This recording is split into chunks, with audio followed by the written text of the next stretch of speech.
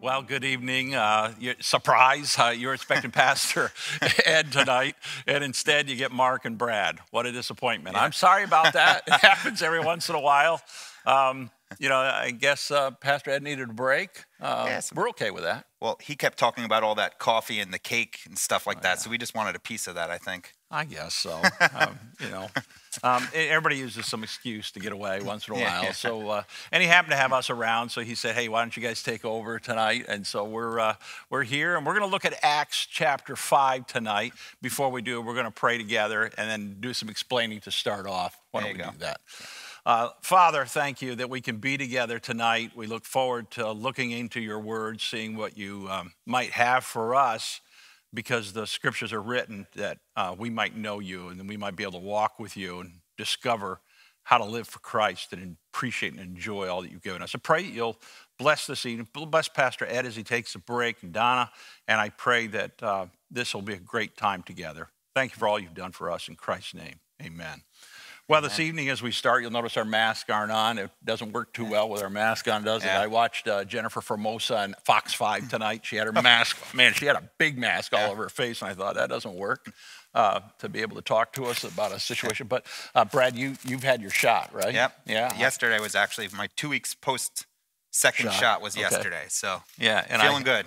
I had mine a month or two ago. I snuck in. Somebody, they called up, said, "Hey, we're going to throw this stuff away. You want to get your shot?" So there you go. You bet I did. Yep. And and there's a couple of reasons for it. I want to care for the people around me. Yeah, me too. And I don't want to get the massive effects of the virus. And we're so glad to tell you that for those of you who, we're so glad to have all of you with us tonight from wherever you're logging in, but also just to tell you, the congregation here at Living Faith, that Edgar Reyes, we spoke with him this morning on a call. He's doing so much better.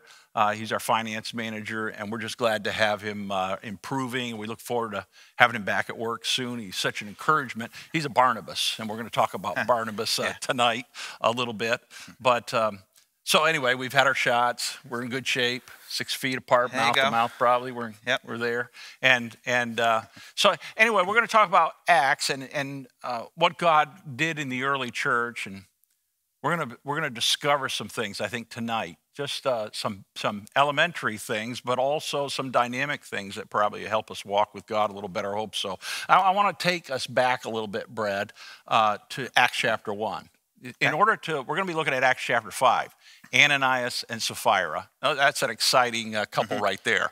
If you're sitting at home thinking, Ananias and Sapphira, did I give all my money to the church this week or not? Maybe you're thinking about that. For you that don't know, go read Acts chapter 5. You'll understand what I'm talking about in a minute.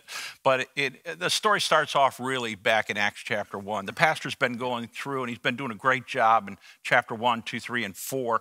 And I want us to back up a little bit, because the book of Acts carries us. It just extends our understanding of how God was developing his church, how he started it, Acts chapter 1, and then he just continues to develop it along the way. And even today, we're feeling the effects of what they did back then. Yep. Maybe I should say this. What you do as a Christian today will affect you tomorrow.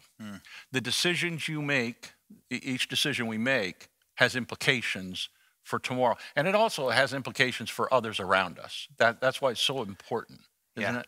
Yeah, what you do on Sunday morning in the worship, I just got to tell you, Brad, it makes all the difference in the world, whether you're preparing yourself, preparing your heart.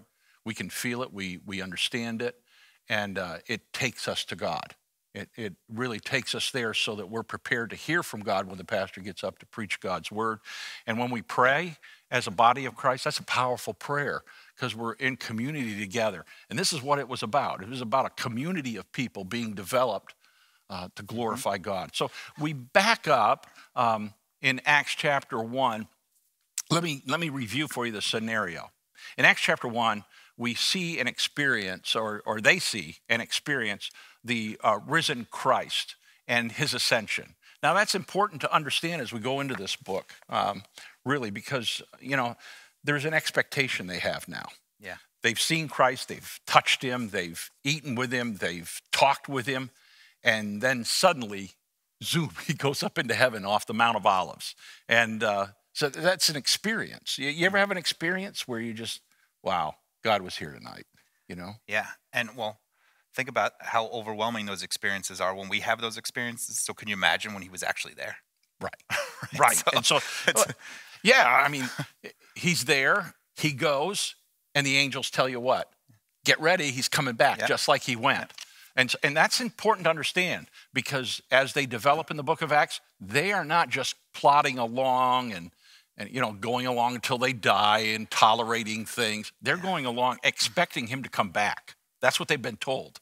And so there's a level of expectation, like we got people all the time say 666, and Bill Gates is putting what do they call it, a chip in our heads through the vaccination and all kinds of conspiracy theories. Well, they've been around for a long time. Yeah. But as Christians, it doesn't make Christ any more ready to come than he was back then. We ought to always be on our guard, be on our best behavior, because we know the Lord's coming again. Yeah. That's the motivation for us. So they've got an expectation of return. And we've seen that in the 1880s. We had the Bible Conference movement. And during that time, the Second Great Awakening was coming about in our country from the formation of our country on. And so there was an anticipation back then. Christ is coming. Let's get things ready. The Niagara movement, the Bible Conference movement. I think you go up to Camp of the Woods. Camp of the Woods. Yep. What lake is that on? Speculator. And what do they do there every year? What kind of things? Oh, it's a Christian family camp. I was actually on staff there in the summer of 1997. I didn't know that. Yeah, okay. I was on staff there. I actually prayed to receive Christ up there. No kidding. When I was younger. So that place has some sacred my favorite place in the world. Yeah. But it's a Bible conference too, right? Yeah. It's a Christian family camp that they bring up different speakers, and it's a great place, though. Yeah, if you've never been there, you should go. Probably sets the tone as you come back from summer into the year as well. Well, in that time they had the Methodist had the Chautauqua. I think that's how you say it, Chautauqua. Chautauqua, maybe I get it right, camp movement. It's kind of like a TED's talk. And that was around the 1900s. And so there was a movement of people thinking that God was going to come back and the country's getting better and better. And of course, we had great preachers like Billy Sunday, D.L. Moody, Charles Finney. The temperance movement flowed out of that. And so there's always, when we think about Christ coming again, there's always something about that generates in us a deep desire to walk with God, a deep desire to get things right with God. And so when the Apostle Peter cries out, repent and be baptized, for the remission of your sin, and he's talking about because of the remission of your sin through Christ and what he's done, the people turn to Christ. 3,000 in the first chapter. So it's a great movement going on. The risen Savior is exciting in a Roman-dominated world too, because in Rome, everything is the Roman army, the Roman leaders, the government, the coins, everything is Rome. And to the Jews, it was supposed to be about God reigning through the Jews, and it's just the opposite. And so now they've got some excitement going, and Jesus said to watch, be ready for, what did he say? For we don't know the hour when he'll return. Each one of us should always run our lives, not because 666 appears, not because the ends of the world type things appear, because you had World War I, World War II, you had the Korean War, you had Vietnam War, you've had a lot of things going on in this past 100 years that people thought Jesus has got to come again. It's horrible. Go to Africa now, some of the things that are going on there in those countries and in the Middle East. Every time a bomb explodes, and things happen, you could say, oh, Christ has got to return. He doesn't have to return until he's ready. Yep. And he's bringing about things. He's at work in the world. So they're seeing that in chapter 1. That's what's going on in chapter 1. In chapter 2, we have Pentecost. So we have the outpouring of the Spirit. The Spirit dominates people's lives. And by the way, can I stop? If you've got a question along the way, you can always send it in. Now, how do they send those questions in? Yeah, so you can just reply to the text message we sent out, or the number that's up on the screen for you right now. And you actually don't have to wait till the end, right? We're going to do it a little bit differently today. So as you send them in, we might say, oh, it's actually a question on that. So as we're going through something, feel free to just start sending them in. I'll just ask Brad to answer them anyway. There you go. So, there we go. But the Pentecost, it's an outpouring of the Spirit. The Spirit dominates people's life. There's a compulsion now in Acts chapter 2 There's fire on people's heads. They're speaking in tongues and languages that no one's ever spoke before. There's a fire in their belly that Peter, here he is, he's cowering. And he says, I don't know him, I don't know him, I don't know him 3 times. And he walks away crying because he denied Christ. And all of a sudden, he's the opposite. He's bold. He doesn't care. There's a boldness that comes about. And so there's a total change that we see in Acts chapter 2 of repentance, boldness, and renewal. There's a renewal because people now have hope.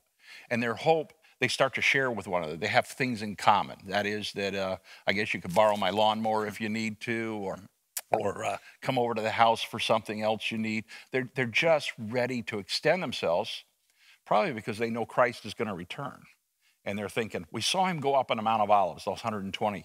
And and they've told a whole pile of people. And they're all saying, Jesus did rise from the dead, so perhaps he did go up in the clouds, and perhaps he'll come back again. So that's dominating in Acts chapter 2. And then Acts chapter 3, Peter begins to be the dominant leader. Now, here in our church, Pastor Ed's the dominant leader. He's been around forever. Sorry, Pastor, if you're watching, but he's been around a long time.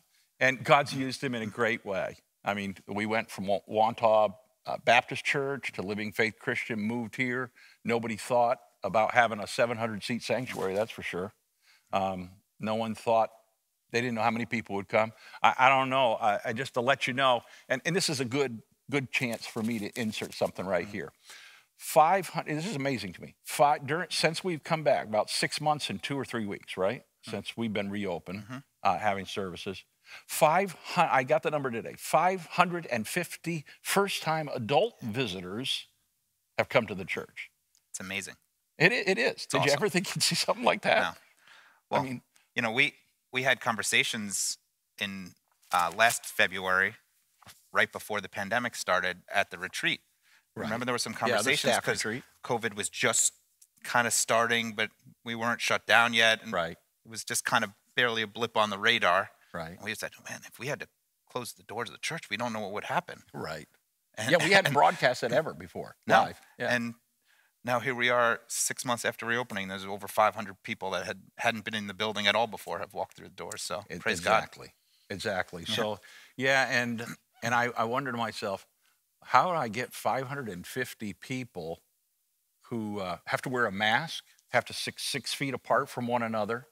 They have to register, then walk in with an usher and get seated in a place and wear a mask all during the service, And we do that. We know that probably people could drop them safely while they're sitting down, but we know they're going to stand up and sit down, move around, and it's just safer for everybody, and people feel more comfortable that way. Maybe that's why people are coming, because they feel comfortable. We've done the right things to protect people and help people. But 550 people have come, and they're just excited about it. Now, I'll say this too, Brad, I've got 500 members that haven't shown up in 6 months. And I know I've talked to some of them, and I know some of them are you out there, and you said, something, Pastor. I had one person tell me, Pastor, I love what you're doing, but, and when you get that but, you're always waiting for the bad end of it. And the person said to me, but we really like watching at home on our 65-inch screen TV.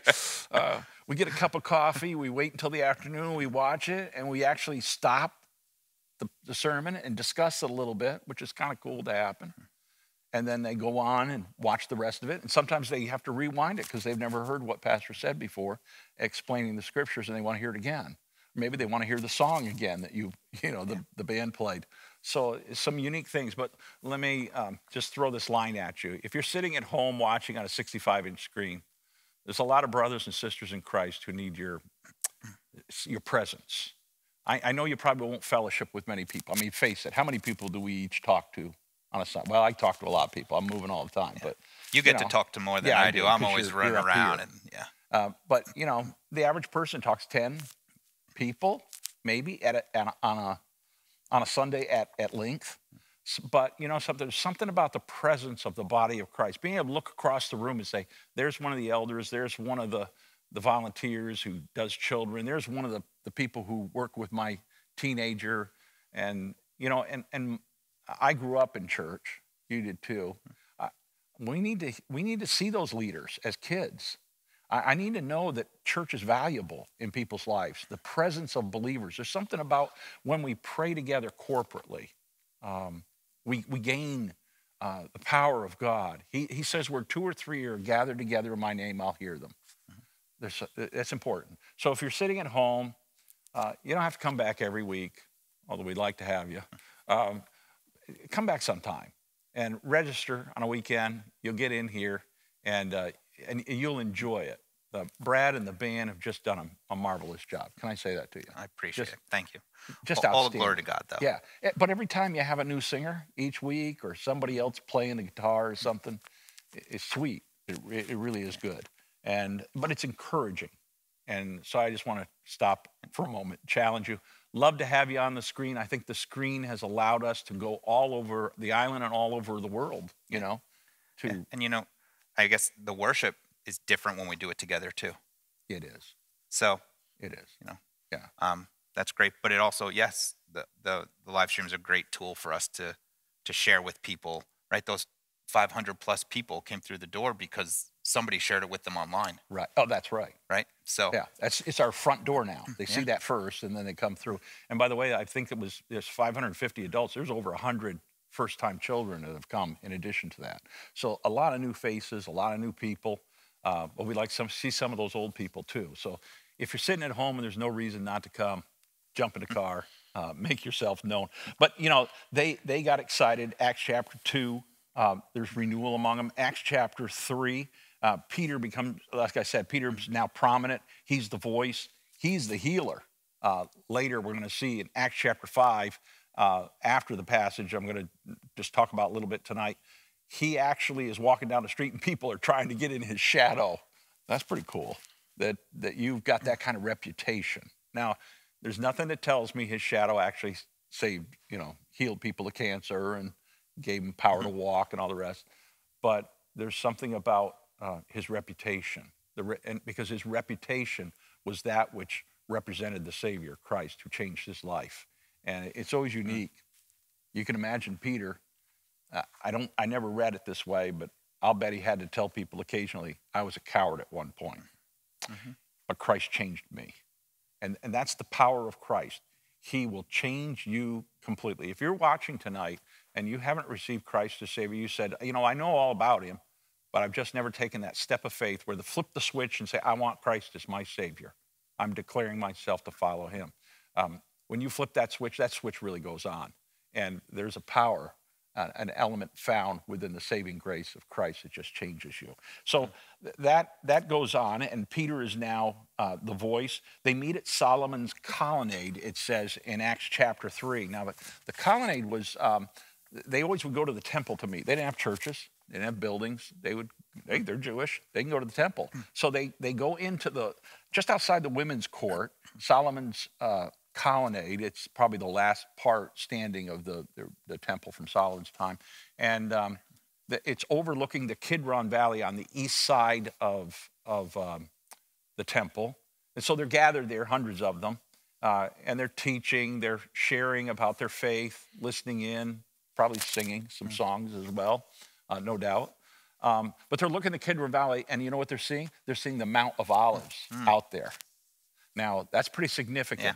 The fact is that it says here in Acts chapter 3, they met in the Solomon's colonnade, and then in Acts chapter 5, they also continued to meet there. So it probably was the area that the Jewish leaders put up with them and let them meet over there. But it was also the place where they could, every time they gathered, they look across the valley and they see that Mount of Olives. What was it? It was where Christ ascended into heaven. And they're waiting for the return of Christ. There is a constant renewal of their faith as they think about what Christ has done for them, and then Christ coming again. We don't think about that too much, do we, really? I mean, let's face it. I didn't drive down the road today saying, where is he? Is he coming here? Is he coming there? There's a cloud opening. Maybe it's through there. We don't do that very much. I think they did that. To be honest, sometimes as Christians, we spend too much time trying to figure out when, and probably not enough time just using that sense of urgency to live as he called us to that day, right? Right. No doubt about it. we're consumed with consuming, and sometimes we're just consumed with Islanders games. That's an Islanders fan, or well, we're both Yankees fans. We're both Yankees fans, but we're just quiet about it right now. Yeah, right now it's tough. Okay. And if you're not a baseball fan, you don't get that. The others sure do. So they're meeting in Solomon's colonnade. They're facing the Mount of Olives. They're anticipating Christ coming again. And it's the area of the women's court. So you know what that kind of indicates, too, is that the Christians gravitated toward being inclusive with the women. There's something about that just appeals to me to say they weren't just setting over there, all the men over on this side and the women on this side. And there may have been some of that going on, but certainly they were identifying down with the people already. They weren't with the elitist there in the temple. And then they shared. It says they shared and they shared with one another. That's something cool. They were constantly not only telling others about Christ, but they were also sharing in their goods, in the things that they would bring in and hand them out. You know, when I think about sharing, though, you know I'm an evangelist. It took me a long time. It took me Ed Kirkland to tell me one day, he says, you're just an evangelist, admit it. Because what I don't like is when people say, Pastor Mark, you're an evangelist, so therefore you're the one to do the evangelism, not me. That's what I feel like they're saying. And I know they aren't, but I am an evangelist. I just love to tell others about Christ. Brad, now you were with a big flower shop online. I'm just, if you want to say it, you can. But you were the marketing manager. So tell me, what do you see from marketing online? Let's not use the term marketing, sharing online that people could do about their faith, because I think there's some opportunities there. Oh, yeah, definitely. I mean, the world has opened up, right? Years ago, 20 years ago, you had to go up to someone, when I was in college, I was in, it's called Crew now, but it's Campus Crusade back then, right? And good group. And you'd have to go and speak to someone face to face. You'd have to find those people. That was your whole sphere of influence, right? Who you could get to physically. Now you can reach anyone across the world pretty much. So the opportunity's there to reach people at greater numbers. But also I think it's important to share things on social media. It's also important to understand what you're sharing, right? So be cognizant of, just because somebody shared something, don't just be like, yep, I agree, and share it without looking at it first or things like that. Because you see a lot of that going on. But, we even put our services, our 10:15 service goes live on Facebook. Okay. And under that, there's a share button right there on the bottom right. You hit share, and everybody that's friends with you on Facebook is now, has the opportunity to maybe see some of our service on a Sunday morning and hear the gospel, and maybe they wouldn't. But another great thing is that how we act online should be in line with how Christ calls us to live our lives. And when people see that, they'll say, there's something different about that person, right? So then when you share something like our church service or a Bible verse or something on your social media or online, they're open to hearing what you have to say, because they've already seen the difference that Christ has made in your life. Right? Yeah, I'm afraid to say that I've seen on Facebook all too often foul language by Christians, political statements that rub everybody the wrong way. It's one thing to say, I believe this. It's another to ram it down somebody's throat in a nasty way. Be belligerent, that's the word, belligerent, angry, come across angry. Jesus, we're told in the scriptures, John says, they'll know you by what? By your fruit. They'll know you by your love. They'll know you by your compassion for people. So it's important for us to share in a way. As an evangelist, I always, try to listen to people long enough to hear their story, and then to be able to fit that story, help them understand their story and how it fits into the gospel, or how the gospel fits into their story, and try to pull them along and show them the love of Christ and how God had so much care for each one of us. And I think sometimes we push people away. And really, it's hard to make that up, isn't it, online sometimes? Once you've said something, hard to pull back. How many politicians erase their Twitter statements, right, all the time for things they've said? Somebody always catches a screenshot first, though, right? Right, right. Yeah. I always like the fact that you can go to our website and you can go lfcc.org/ and get some things. So like baptism, if you've never seen the baptism page that Bobby did, oh my word, that is a phenomenal piece of work that he did. So go to lfcc.org/ baptism and then pull that page up. You can share that kind of stuff with your friends. They're great stories about changed lives. They got a teaching time on there for learning what baptism's about. Just good stuff. Yeah. But sharing with people. And then, you know something, doing it on the web, there's nothing offensive about it either. It's just what I saw. That's what I always tell people. The best way you can share your faith is simply to say, hey, I saw this. Hey, God did this in my life. I don't have to say, hey, Brad, you know you need something here, you know, because now I'm pushing pretty hard. But people always appreciate hearing a good story. And so they were telling their story everywhere they went. Chapter 4 goes on, and all of a sudden now we're in chapter 4 where Pastor was last week, and the persecution from the Jews starts in. And the leaders. And he mentions Pilate, and he mentions Herod, how they conspired together. But it was really, he says, you Jewish leaders, he tells them, the high priest and his associates, that really stirred up things and really got Christ sentenced to death. And Herod and Pilate just went along with them for the ride because they had no choice in the matter.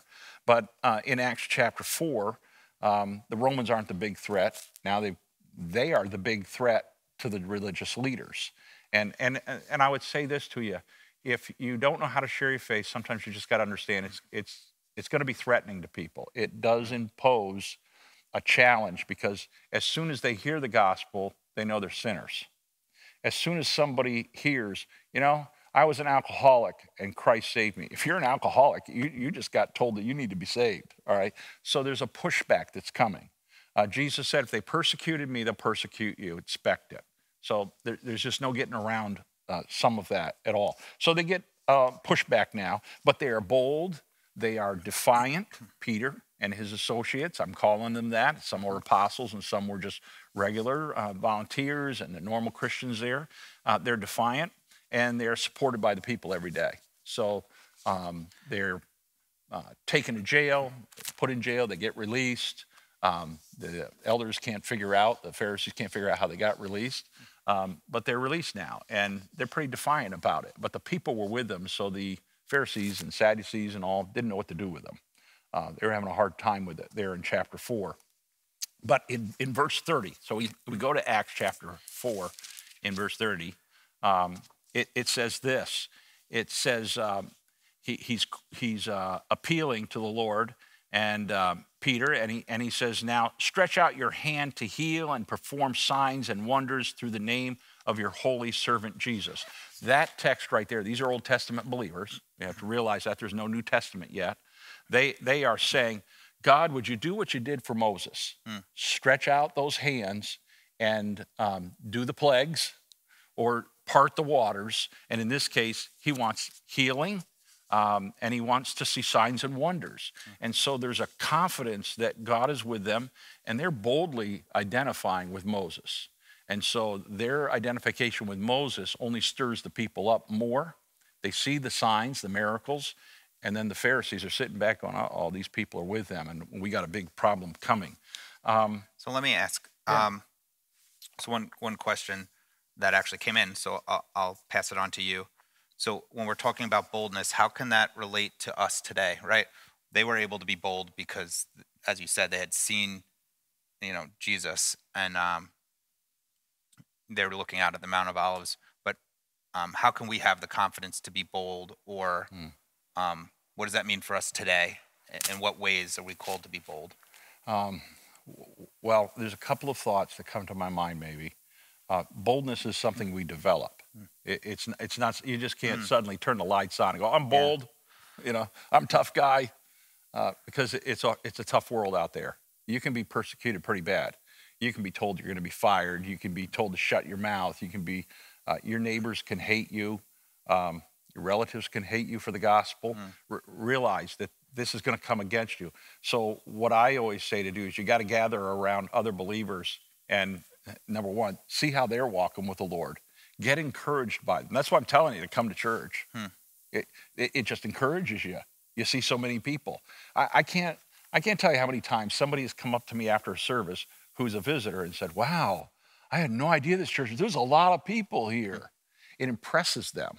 And what happens is when we get around other believers, we learn how they've been emboldened. We learn how they've gone through trials and tribulations. We learn how they've fought battles. And we also learn that God supports them and holds them. Test the Lord, try him, and see if he's good. And let him prove himself out in your life.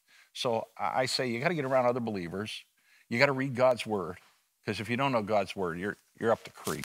I mean, somebody's going to say to you, where in the Bible? You don't know where. Old or New Testament. Memorize God's word. Read it. Learn it. Study it. Go on the web. Listen to some guys. YouTube's full of it, right? You got all kinds of people who preach the word of God and some great speakers there to listen to. So I would say that boldness is something you're going to learn. But it's also coming out of your spirit as the Spirit of God just strikes at your heart. You've been forgiven. You've been cleansed. You've been renewed.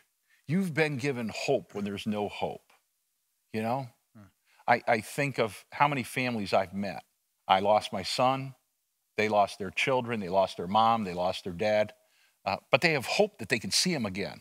I've met so many families that don't know the Lord. You know what hope they've got? None. They're not challenged to be bold about anything because they have no hope. We have hope, and we have peace with God. I go to bed tonight knowing God's forgiven me, knowing that I will see my son in heaven one day. Boom. He's not a little bird. Weird stuff comes out of theology here on the island. Been to some funerals that are just weird stuff. And he's not a little birdie. He doesn't become an angel. He is who he is. I'm looking forward to seeing him again. Looking forward to seeing my mom, my dad. I know I'm forgiven. I know that if I die, I'm going to be with the Lord. There's something that emboldens me to tell people, I got something you don't have. I'm one beggar showing another beggar where to find bread, but boy, I got good bread. Yeah. So long answer to it. Yeah, no, short good answer there. though. So if you expect God to move, it's a good thing. Ask him to move. So a lady comes, she's leaving church on Sunday morning with a lady behind the counter. She comes out and she says this, I asked God, I don't know if it was that morning or Saturday night, God, would you use me? And on Sunday morning, she led a visitor who had come to Christ, to church. She led her to Christ, prayed with her, received the Lord out in the lobby. You know how many times I've said, God, would you give me a soul? Give me somebody to witness to. Give me somebody to share with. And out of the blue, I shouldn't say out of the blue, God just supplies that. Because my heart is ready. I'm anxious to see what he'll do. And so if you expect God to move, ask God to move in your life, and he will empower you. And so their expectations keep growing. That's what Acts chapter 4 is about. And it says in Acts chapter 4:31, after they prayed, the place where they were meeting was shaken. That's what I'm telling you. If you can make it to church, well, you do shake it a little bit here with the bass and everything else. But and they were filled with the Holy Spirit and spoke the word of God boldly. Can't get away from that in Acts chapter 4, verse 31. Then all the believers, they began to be one in heart. A lot of things began to change. Starting in Acts chapter 4, verse 32 says, all the believers were one in heart and mind. No one claimed that any of their possessions was their own, but they shared everything they had. With great power, the apostles continued to testify to the resurrection of the Lord Jesus, and God's grace was so powerfully at work in them all that there were no needy persons among them. No one. They had plenty. And that's pretty important in a time when you're living off bare land back then, farming type situation. From time to time, those who owned land or houses sold them, brought the money from the sales and put it at the apostles' feet, and it was distributed to anyone who had need. This is important. It says leading up to Acts chapter 5. And then Joseph, a Levite from Cyprus, whom the apostles called Barnabas, which means sons of encouragement, sold a field he owned and brought the money and put it at the apostles' feet. Now, no one else prior to this time had their name mentioned like that who had given property or other things. But we know that other things had been given and distributed to the apostles. So let me just go over a couple of things that said, because it's going to set the tone for Acts chapter 5 and what we're about to read. Because the story in Acts chapter 5 is pretty quick, what happens with Ananias and Sapphira. But leading up to it helps us understand what exactly happened. So it says there they were one in heart and mind. I've never heard a unity message. Have you ever heard a message on the unity in the body of Christ? I've heard a lot of different messages. No, I never have either. But it was Christ's prayer. In John chapter 17, he says this, I pray for them that they be of one mind. And he talks about that in John chapter 17. He prays to the Father, oh, make them one as we are one. So when I think about what it means to be, get this mic right, what it means to be as one, the Father, the Son, and the Holy Spirit were one from all eternity past. They never disagreed. They walked together. They had the same objectives, same goals, same vision, same desires, same right and wrong, same moral things. They're holy. And so now he's saying that in John chapter 17, I want them to be one as we are one. Now you think about that. In the local church today, could we say the church is unified and one as Christ and the Father are one? So when we have disagreements, which we will, because we're growing, we're learning. Now Christ and the Father, they didn't grow. They didn't learn like that. They were one from all eternity in the past. I can't even begin to understand that. Yeah. But that's the way it was. And so we have to learn. We have to experience. We grow through our sin. We shed some of that sin, hopefully, along the way. We deal with temptations that are hard on us because they come right at the heart of things. And so we struggle with some of that. But his prayer is that they'll be unified, and unity will advance the faith. That's what's happening here. Chapters 1, 2, 3, and 4, they're unified. They've got it together. They're moving forward all the way. There's nothing prohibiting them and stopping them. And may I say this, you may have a particular doctrine that you just like to ride. You're a Calvinist, and man, it's just God elected, and that's it. And on the other hand, you're a free willer. You just say, man, I'm an Arminian, and I just think everybody has to have a chance, the way I see it. If you're going to run that direction, you're going to plow hard against another believer. And instead of trying to come together and let us reason together as the Lord wants us to with him, come together and work it out and say, we're going to work on this issue until we glorify God, until we can come together and recognize this great truth. I hold to a certain doctrine on the book of Revelation and how it's going to work out. I'm pretty steady on that. But you know something? There are some believers who disagree with me on that. So, but I know that when Christ comes again, it's over anyway. Yeah. For us, we're going up. So maybe we need to work on that together and put aside some things and focus on the real issue. The real issue is Christ came and he died for our sins and he rose again and he's trying to redeem people. There are too many lost people in the world to get tied up on whether they're one of the elect or not, or they have a free will, or whether they go to hell forever or 99 years plus, and all that. Those are important doctrines to discuss because they work out how we view God and how we think of God, the holiness of God, and how we respect it. But boy, we've got to focus in on what's important. Major on the majors, play down on the minors, But they're one heart, one mind. They're not playing around with it. They know what's important. There are too many lost people around them. They're going to win the lost to Christ. They're thriving as a community now. And that unity is built around doctrine, just what I was talking about a minute ago, and the gospel. And so they're all going in the same direction. They've got the same theology. It's Christ. He rose again. We're looking over at the Mount of Olives. We don't know when he's coming back again, but man, we're on target. We're going to walk holy because when he comes again, I don't want to be found drunk. I don't want to be found with my Facebook pages contaminated with foul language. I could go on. The list can go on, can't it? Yeah. I don't want to have him find me hurting people with just unkindness, lack of love. God reformed me That's the attitude. That's the theology they had going on. And then they had a vision. So they centered on the gospel. They had a vision, and it was the same. They were pushing it out. I think there are a couple things that hurt unity, and maybe I want to say these. I wrote them down here. Some things that hurt unity, a personal agenda. We can get caught up in a personal agenda, right? I'll bet people want certain songs sung, right? You're the musician here. Yeah. So they got a personal agenda on a Sunday. And then you've got cynicism.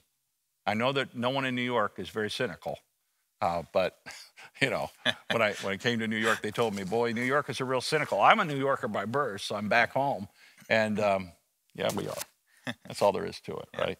And that hinders unity because we're always questioning everybody's motives instead of just saying, "God bless you. I look forward to what God's going to do in your life." There's temptation and sin. We fall to temptation instead of recognizing that there's no temptation taken you, but such as is common to man.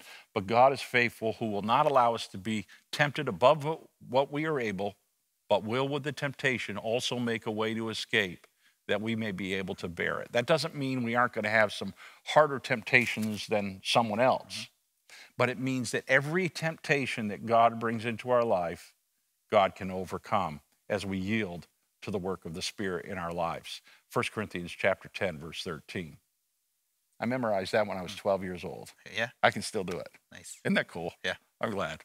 I'm not trying to brag about it. I'm just thrilled that God would lay that into me just to use in a message like this. And so I think it's important for us to understand that unity can be hindered if we yield to temptation and sin. Before we move on to Ananias and Sapphira, and we're talking about what can cause the division within the church and break up our unity, a good question came in about disagreements and how can I disagree with someone in a loving way, right? How do we, you talked about the things that can cause the division, but how can we go about those disagreements in a loving way? If it's a believer, assuming it's a believer, you know, one of the greatest things we can do is pray together. And you can stop and be the bigger person if you have to be and say, you know something, I really want to prove to you I'm right, but why don't we pray? Why don't we pray for something that we know we're agreement upon that God is at work in? We refocus ourselves on Christ, so much so that we take upon ourselves the form of a servant, which Christ did. And we humble ourselves. That's what it says in Philippians chapter 2. We humble ourselves just as Christ humbled himself and became obedient unto death, even death on the cross. If Christ was willing to do that for me, how dare I offend a brother or sister in Christ who Christ died for? Now, I don't think of it that much because I get caught up in it. And so we have to back off and say to ourselves, number one, maybe I'm not right. You know, I mean, I might, rare, but I might not be right about something. I'm always right, so I don't know anything about that. Okay. That's what Carrie says anyway, right? But yeah, I think we need to see each other as fellow people who are made in God's image. I always say that at a wedding. I say, remember, you're marrying somebody just like you, made in God's image, who is fallen. That means you're a sinner. But at the same time, you're made in God's image. We all are. Even lost people have that reflection of Christ or God, who is Christ, in them. They know in their heart they're not right. They know in their heart that they're sinners. Romans chapter 1 and 2 tells us that it's written in their hearts. That's why everyone knows, every atheist knows it's wrong to murder. Well, if atheism is true and there is no right and wrong at the end of the game, I don't know how murder is always wrong. But they know it's wrong. They know stealing is wrong. There's something written within us, God says. And so we have to fall back on that. And if Christ died for that person, then I should be willing to care for them that much, never to offend them as we go along. So we need to appreciate, that was my final point, we need to appreciate others and the work of God in their life. And so what unifies us? The gospel unifies us. The work and activity of the Holy Spirit unifies us. Nothing better than to say, wow, God's at work in that person's life. Wow, I want to be partner with them in the gospel. And then fulfillment of the Great Commission. Last Friday night, I led 2 people to the Lord, young people, younger couple. And it was exciting. I just knew God was there. And when I told some people about it, they were shouting amen because it unifies us. The gospel pulls us together. And the Great Commission, which is the call for us to go out into the world and make disciples of Christ. And then the care that we have for one another. I think it's important for us to care. And they were doing that all through these scriptures. They were caring for one another. And the fruit of the Spirit: love, joy, peace, long-suffering, gentleness, meekness, kindness. Those are the type of things that are going to unify us and pull us together. And a matter of fact, my arguments kind of go downhill as soon as I start thinking about love, joy, peace, long-suffering. And it means putting up with another person and until God changes them, or maybe me too. So these are important. They were of one heart, one mind. Their desires were the same. They were inclusive. They had the rich. They had the poor. The passage just tells us that as we go on. Some people were wealthy. They brought even land in that they sold and gave the proceeds of it to the church. And others were receiving that money. So they had the rich and the poor with them at the same time. And then their heart desire, and in Psalm 139, or verses 23 and 24, it says, "Search me, O God, and know my heart. Test me and know my anxious thoughts. See if there is any offensive way in me, and lead me in the way everlasting." Their heart desire was bent toward following God, moving away from themselves. And then their mind was bent on him in Romans chapter 12, verses 1 and 2. Now see if I can memorize this right. I better get ready for that. It says, "Therefore, I urge you, brothers and sisters, in view of God's mercy, present yourselves a living sacrifice, wholly acceptable unto God, which is your reasonable service, and be not transformed by the be transformed by the renewing of your mind. This is the acceptable and pleasing will of God." We're to let our mind go where Christ wants us to go, and change that mind. We're sinners. We're born anew when we come in to know Christ. We got a lot of learning to do. And as we learn God's word, it changes us and it changes the way we walk. And then finally, we got a guy like Barabbas who comes in. Well, Barnabas who comes in. I got to get it right. Yeah. Barabbas is another guy. We don't want that one. But he comes in and he's transformed. He's got the new priorities. He's sharing. He wants his wealth distributed. He's a Levite, by the way. The Levites weren't supposed to own land. They were supposed to trust in the gifts from the people. And he's from Cyprus, so somehow he's probably been shipped away for some reason. He's on the island of Cyprus, which became the first place of the first missionary trip. So this is a setup for it, because this guy, the guy of encouragement, Paul's going to go with him. And so now he comes along. He sells his field because he's been transformed by the power of God. And you know, they're doing evangelism. He lays the money at the feet of the apostles. He didn't designate his gifts. How about that? We don't have designated gifts too much here at our church, and try not to, because, you know, we want to give it freely to wherever God might have a need. And he just says, what's it needed for? And so he's doing these things. And no one gets much recognition except this guy. And he trusted it to the apostles. Now, that's pretty unique. Today, we would say, hey, we don't want the pastors handling the money. And we don't, because we don't here at this church, and the reason is because we just don't want a reputation damaged by an accusation, even though it may not be true. But they gave the funds to the apostles, put them at their feet, and they distributed them. Later in Acts chapter 7, we see that they distributed them through the deacons, the funds, and helped people.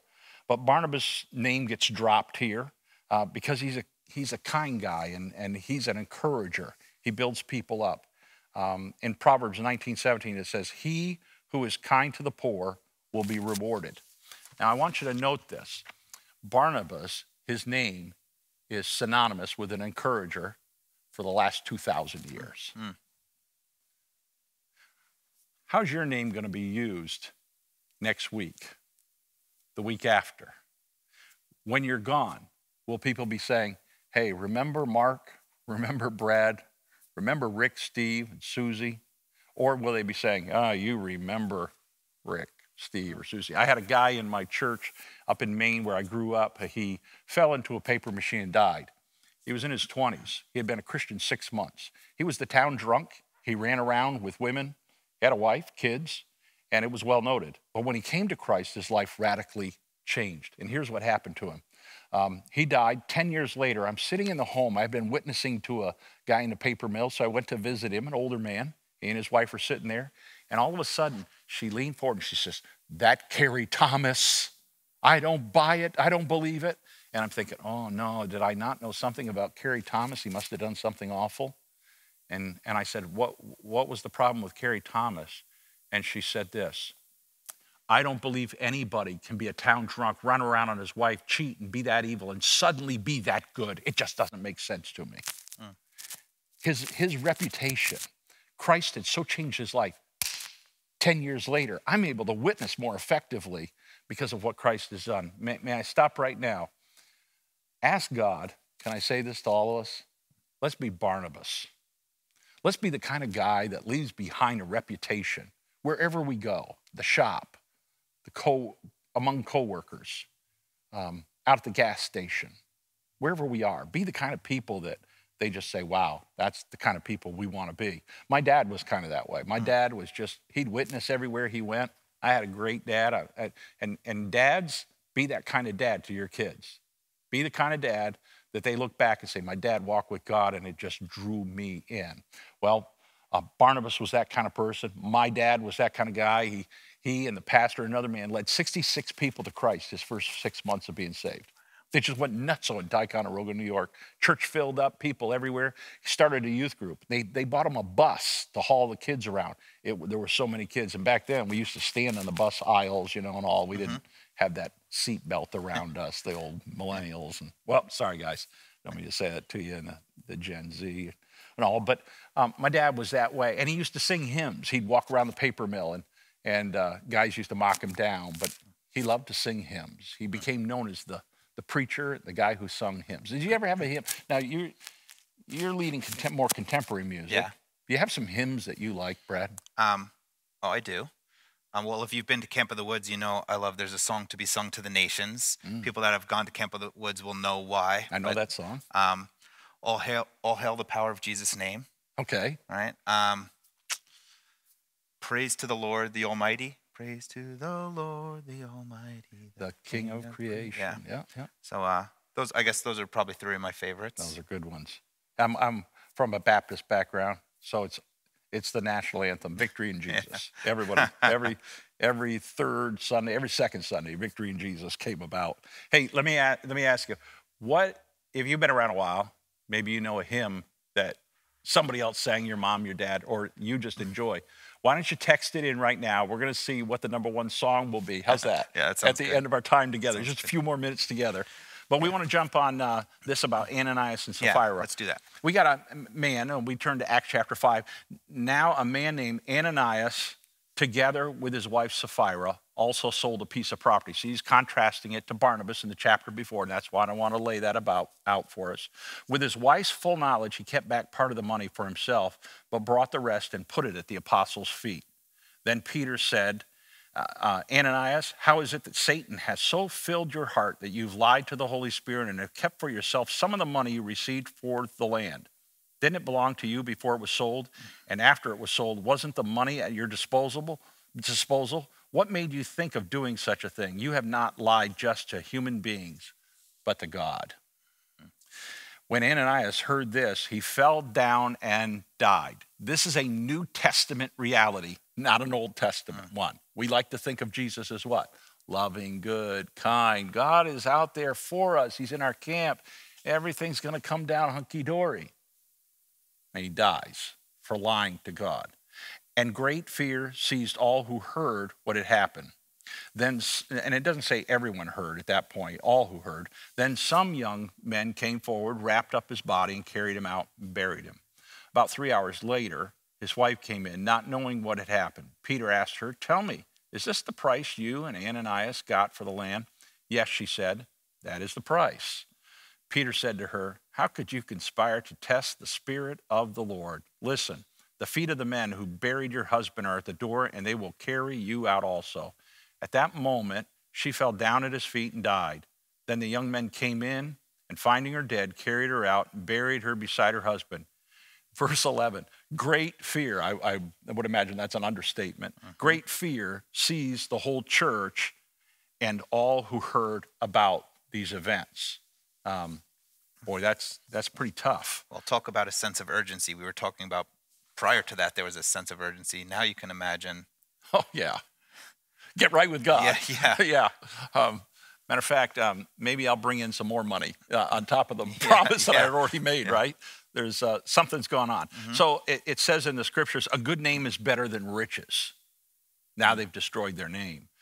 We've got names like, when you think of Adam and Eve, what do you think of? You think of the fall of man.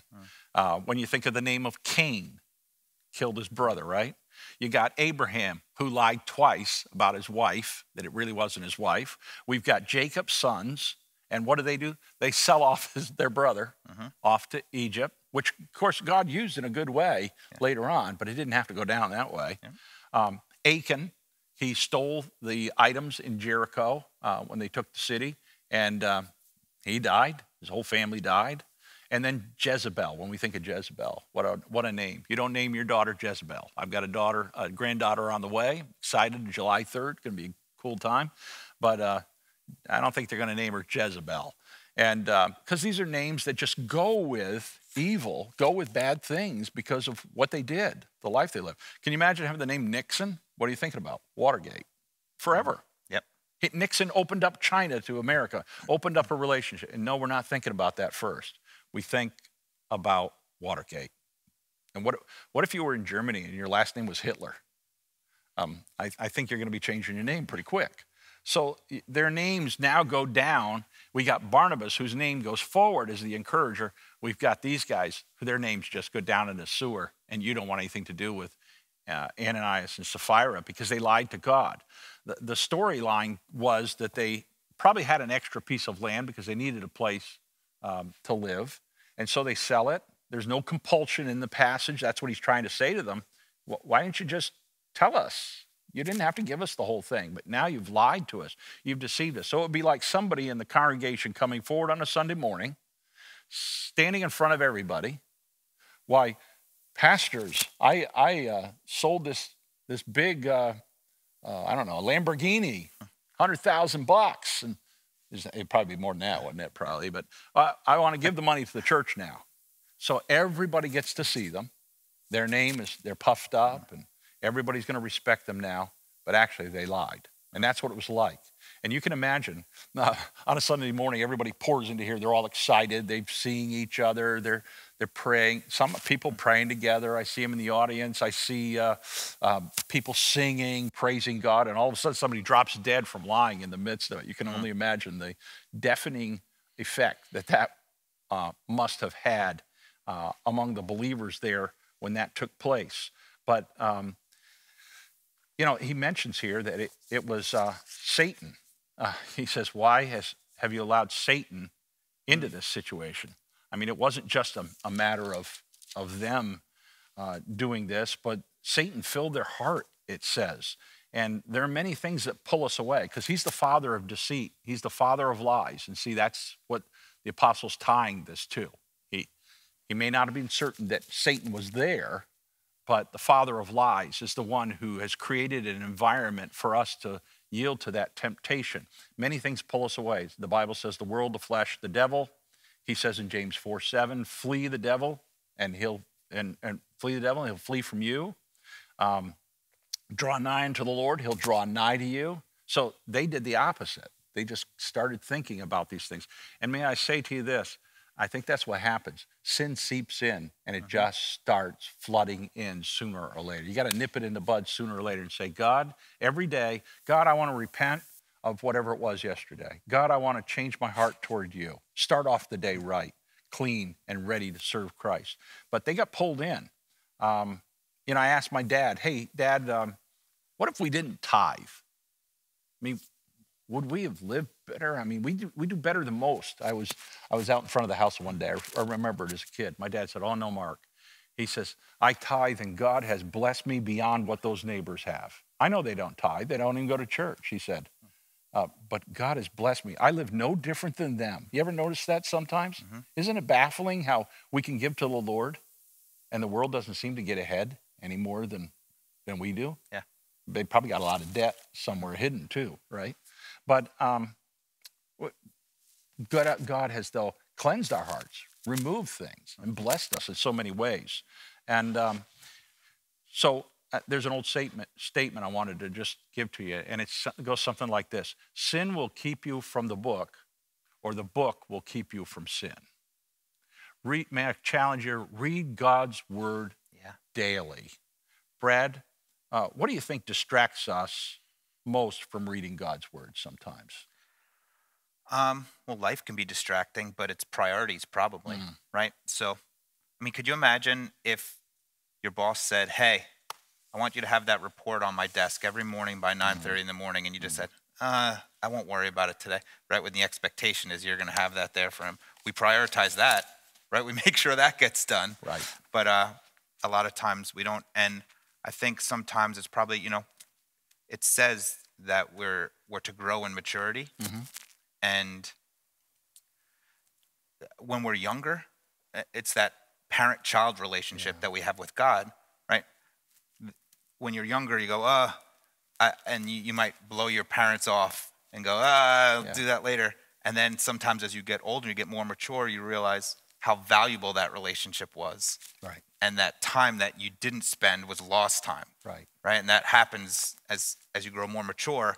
So I think it's probably a lack of maturity as well. Okay. Well, what we're going to do is we're going to take that and run with that beginning next week. Yeah. All right. And in the meantime, I just want to hold up and show you something. I know we're over just by a minute, and it's the Bible I use every day, the 1-year Bible, and it starts out with an Old Testament passage, then a New Testament passage. It's got a Psalm, and it's got a proverb. Every day. And then here's the next day, April 7th on this page. And it just keeps you walking through the Bible. And, I would encourage you, get some system down where you're reading God's word and allowing him to protect you from the world, the flesh, and the devil. Otherwise, you're going to succumb to it, and it's going to change your heart, your life, and move you away from God. Don't be Ananias and Sapphira. Move in a different direction. We're going to add more to that next week. We're going to stop right there conveniently. Before we close up too, I just want some of the hymns. Oh yeah, the hymns. I might as well tell you. So we got a bunch of How Great Thou Art. Okay. Was that the number one? I think so. Okay. In the Garden, a couple of people said, in the garden, great is thy faithfulness. Come thou fount of every blessing, nothing but the blood of Jesus. An Amazing Grace, of course. So those were, I think, the most common ones that were sent in. Cool. But yeah, thanks for sending them in. Yeah. I'll have to come up with 1 or 2 versions of those. Yeah, you'll rearrange the song, make it so the band can play. We'll do a version. That'll be good. That'd be cool. Hey, we want to thank you for joining us tonight. Read God's word. Let it penetrate your heart and life. Be a Barnabas. Encourage somebody this week. Get alongside a fellow believer and encourage them, challenge them, give them the joy of the Lord, and share your faith with others boldly, knowing that God will use you. And then pray, God, use me and show me the results. It's a fantastic way to live. You'll enjoy it. You'll appreciate it. Thanks so much for being with us. Look forward to seeing you as you're going to register now for Sunday service. And then after Sunday, we'll see you again next week. Thanks for joining us. Let's pray together as we finish. Father, I pray you'd bless the viewership today, that they might be encouraged in the Lord. The Bible is so dynamic. You've given us your word, and you've given us a way to follow you. I pray that you'll use us this coming week to glorify you in multiple ways. Thank you for your love for us. In Jesus' name, amen. Thanks for being here. See you Sunday.